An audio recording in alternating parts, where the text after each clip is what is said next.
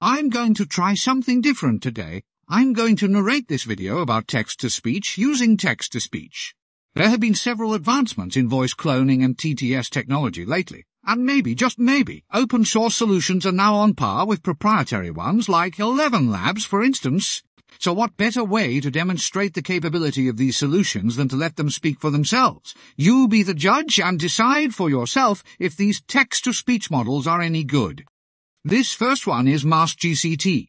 I've made a dedicated video about this one. If you would like to know how to install and run it, please check out that video for more information.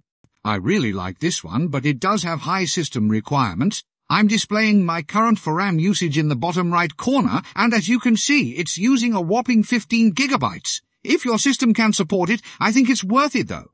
It can take anywhere from 15 to 45 seconds to generate text, and on CPU-only mode it can take up to 5 minutes, so while it is good quality, it is definitely not a substitute for real-time TTS solutions.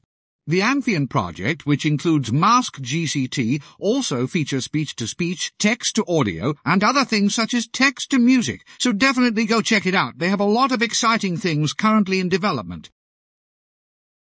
Next we have OuteTTS. It's definitely in early development. It's quite buggy and basically unusable. I can't even get it to generate something longer than 2 seconds. It claims to have a voice cloning mode, but I can't get it to work. Behold.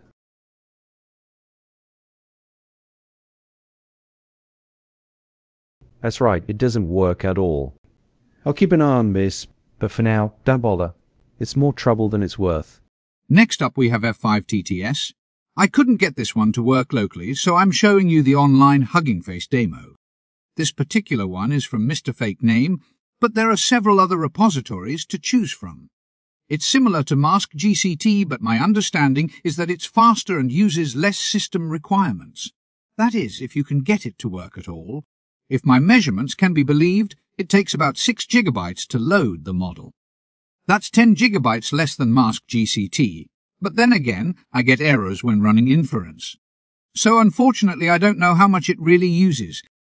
There's also OuteTTS, which is a different model. This demo is a combo of both F5 and E2. The E2 model seems to be a bit more erratic and robotic sounding, so my money is on F5. Overall, I'd say this is worth trying. Just because I can't get it to work locally doesn't mean you can't. I'm a bit handicapped with having an AMD card, so if you have NVIDIA, you're probably fine. This demo is by Mr. Fake Name on Hugging Face, but again, there are other alternatives. If you search for E2F5TTS, you'll find several options. The last one on my list for today is XTTS 2. Again, I couldn't get this to run locally, so this is the Hugging Face demo. In theory, installation is as simple as pip install TTS. But despite my best efforts, I ran into several installation errors. I'm sure that if you're on Windows and NVIDIA, you will have no problems. Woe is me for my Linux AMD setup. As you can see, the voice cloning on this one is a little less accurate than MaskGCT, and perhaps less accurate than F5 as well. I'm afraid I can't personally verify how much VRAM XTTS2 uses, but a cursory search suggests about 14 gigabytes. Now, if this is true, it would be on par with MaskGCT in terms of system requirements. That's a little disappointing because I don't know about you, but I don't think this sounds like Eric Idle at all. And I'm not here just to get some generic text-to-speech voice. I'm looking for accurate voice cloning. However, it is possible to train a voice for more accurate results, so I wouldn't completely discount XTTS 2.